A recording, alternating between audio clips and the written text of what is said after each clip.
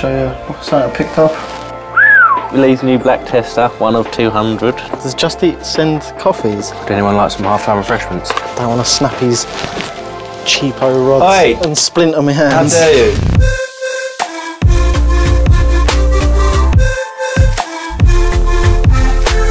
Hi guys, welcome back. Today we're here in Cambridge. Today we've got a Zappi install.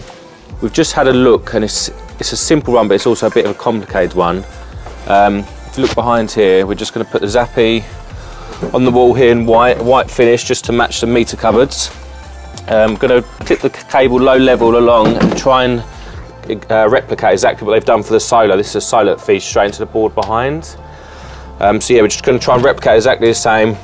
Bring the cable up in a whisker box here and feed it through to the board, but there's not much room around the board either. So what we're going to do is just bring a bit of twin and earth, bring it through exactly as what they've done here, bring it through just so we can run it in with the trunker with the rest of the cables.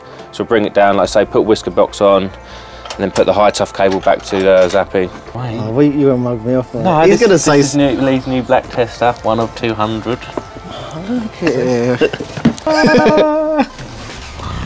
That is nice. Wait till we do them rapid RCD tests, mate.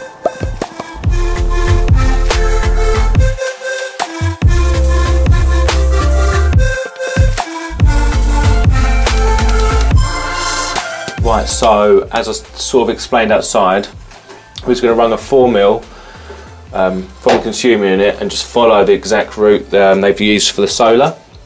But I've just took off the trunking, which is here. So it's come out the top there, it's come along this trunking here and outside the wall. But it's rather tight in there. Oh, thank you. Yeah, it's rather tight in there. I'm not actually sure whether we'll be able to fit another 4mm, so we might have to think of something else, such as making the trunking a bit bigger or something like that.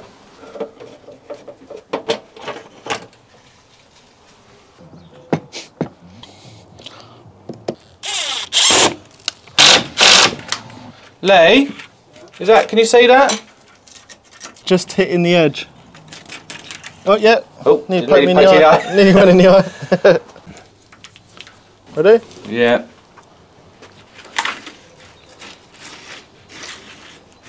Yeah, has it come through? Yeah. Yeah, boy.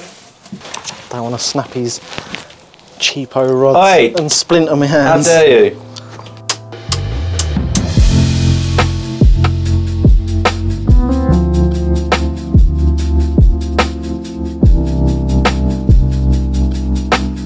Oh, it's messy, isn't it? I know. This is obviously, I was going to take it out of this, swap it over this one, this 80 amp. Yeah. Does it got to swap with the 80 amp or can it swap with the 63 amp? You've already dropped the buzz bar out. Yeah, no, but I was thinking because there's no, look, that's simple straight out, but this I've got to fight with all the cables. I'm there, I might as well do it now there. We've managed to get the 4mm through, we managed to fit in the trunk as well, brought it into the board here, which sees them here. We've just put in the breaker for it, the 32 amp, and now we're going to swap the RCD because it's an 80 amp. And they've supplied us with 100 amp, so I'm just going to have to fight all these cables now in the CT clamp to try and take the old one out and put the new one in.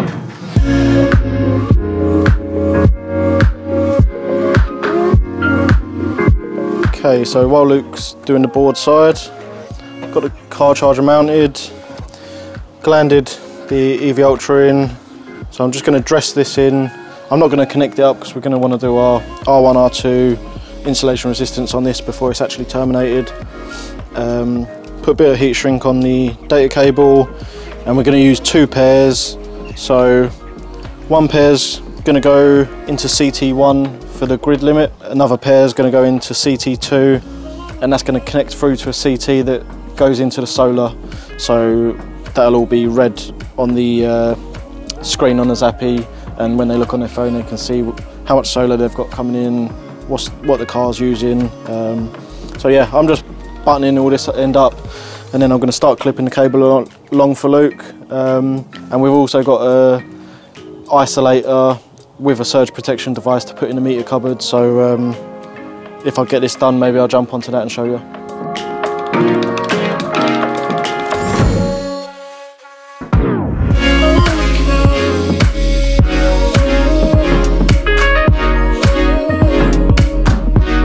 Feed it up and in the box. Yeah. That through in, that one clipped up and into it. You've got to get the brake a neutral in there with the tail. If the RCD's changed, just take the live neutral and earth out of the terminals, ready to test once that's connected. Yeah. And all the power can go on. Just say when we're done, obviously we're going to have to trip the RCD a couple of times for a test. Does Just Eat send coffees? Oh, what about like coffee and a donut or something? What is that cable taped up in there? This, I don't know. Goes there, and just straight out there. 12. Can you just... That looks horrible, like busy in disgusting. Yes, that's the RCD I put in. And that's the new breaker for the thing. So as long as the breaker's on the same side as the RCD. Yeah, it's on this side here. Cool. You do first way, didn't you? I usually do the closest? RCD first, and I usually press the button just to make sure, yeah.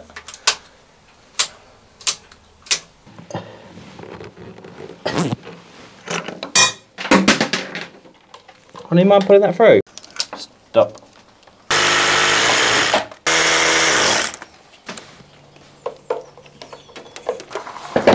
This has gone well.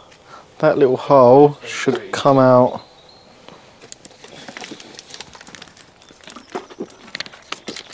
Does anyone like some half-time refreshments? Joe just said to her, I was like, Lee's girlfriend gets up early every single day, wakes up, does him lunch and everything. So now she felt bad, so she did the same for me. But he doesn't even have a girlfriend. Okay, so I've got the twin and earth and a CT cable from the board. So the CT is going around the solar, and that's our feed for the car charger. So this whisker box is going to go next to this one here. The CT cable, I'm just feeding through the cavity into the meter cupboard, and that's going to go around the line from the meter, and that's going to read for the grid limit. So that will get connected to one pair of the data cable in the EV Ultra. This other one that goes up to the board will get connected to another pair, so then they'll obviously send all the readings through to the car charger. So yeah, just feeding that through now, and then we can get this on the wall.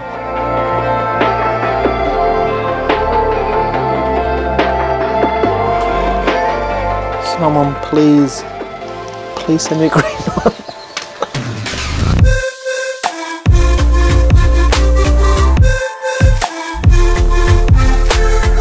So in the meter cupboard, there's no isolate for the consumer unit.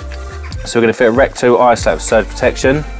We just take the tails out of here, bring them into the top, and then the same vice versa, those out to the consumer unit. So yeah, protects the house with surge protection.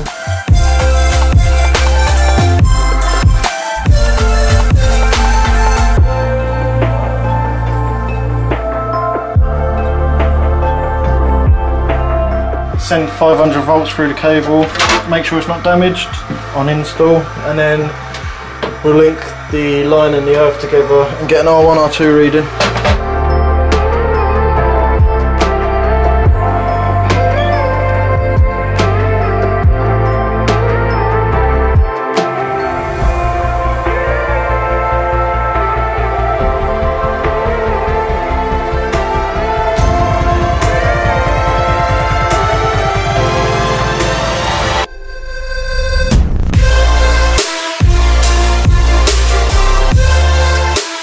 I've just done the dead tests.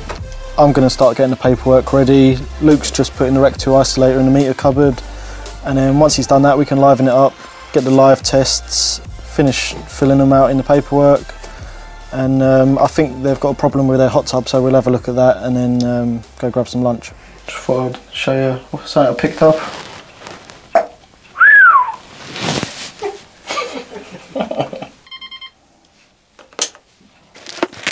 Need to get rid of this, and Jordan needs to get me, or Jordan just give me the Megger one so it matches, unless they will do a special black edition. So it should go charge now.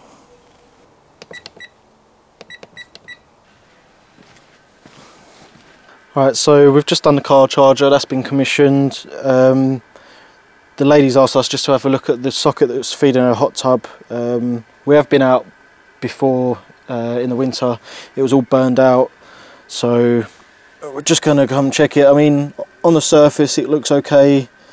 We'll put the tester in and see what it's saying, see what the problem is. I'd imagine it might need sort of a rotary isolator or a proper circuit just for the hot tub, but I guess that's what the manufacturer asked for. But you can see the hot tub guys just whacked a plug top on top of some SY, so I guess it depends what the manufacturer says what it needs to supply it, but we'll have a little look and see what the problem is. Hot tub, lights, sockets in garage.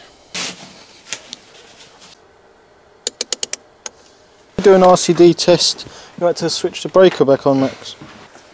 The socket's fine. The fuse. Do you want to take the fuse out? Can you do it in that? Bit ATT. Yeah. And doesn't trip. Right guys, so thank you again for watching another video. Hope you enjoyed it. We've had lovely weather here and we're just going to finish off. Just got to try and fix the plug for this hot tub. And then, yeah, I'm going to go and help Corey hopefully. See you later.